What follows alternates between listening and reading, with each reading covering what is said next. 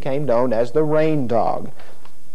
A special t-shirt has been designed by Bartlesville artist Allison West, which depicts Heidi, the Rain Dog, riding in the sidecar with Santa. Now, shirts can be ordered by calling 1-847-2059. Proceeds from the shirt sales will help pay for the next year's event. Palmer is also looking for any video of Heidi in the parade that you might have. She said they don't have any video of Heidi, and it certainly would mean a lot to the Palmers to get some video. So remember, if you do have some video of Heidi, you can call the Palmers through the Examiner Enterprise at 335-8279. And once again, don't forget that the parade begins at 2 o'clock Saturday afternoon, beginning at Reeser's parking lot, and it will wind down Frank Phillips, ending up at the Westside Community Center. Hope to see you out there. Right now, we'll take a look at the weather for today. The high reached 53, morning low of 24.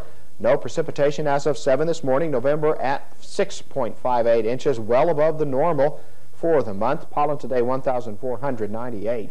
In the forecast from the National Weather Service for tonight, should be clear with the low in the mid-20s. Tomorrow sunny, a bit warmer.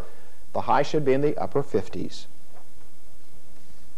Looking at sports tonight, Bartlesville resident and Phillips Petroleum Company Senior Vice President Charles Bowerman has been named to the Indiana Basketball Hall of Fame. Bowerman will be inducted into the Hall March 22nd. He played at Alamo High in the mid-50s, averaging over 26 points per game as a senior in 1957. Bowerman had a special relationship with his coach in high school, his father, Tom Bowerman. Charles went on to play at Wabash College, where he averaged over 25 points a game his senior year.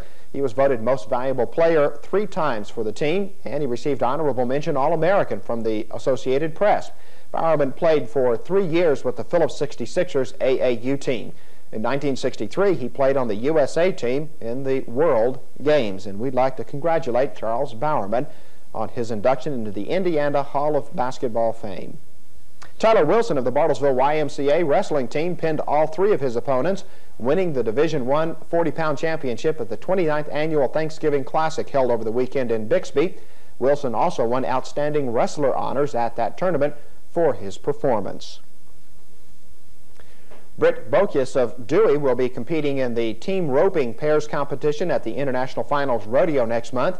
The IFR marks its 25th anniversary December 15th through the 18th at the Myriad in Oklahoma City. Bokius will partner with Ken Bailey of Okmulgee in that competition. Bartlesville High softball standout Christy Torsia will be playing in Kansas next year. Torsia signed a national letter of intent to play softball at Pittsburg State University.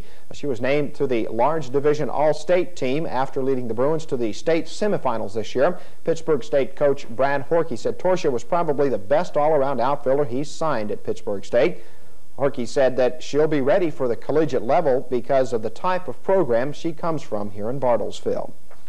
Finally on the schedule, the Bartlesville High basketball teams are in Sapulpa tonight for their season openers. Dewey High teams are playing at Nowata tonight. Bartlesville Wesleyan College men's and women's teams are in Arkansas to face John Brown University tonight. And tomorrow, the Bartlesville High boys and girls swim teams will host Ponca City at the Adams Pool for a meet. That's our report for this evening. Again, we thank you for joining us tonight. Please stay tuned now for School Update with Superintendent Dr. John Scroggins next. For EE7 News, I'm Phil Evans. Good night.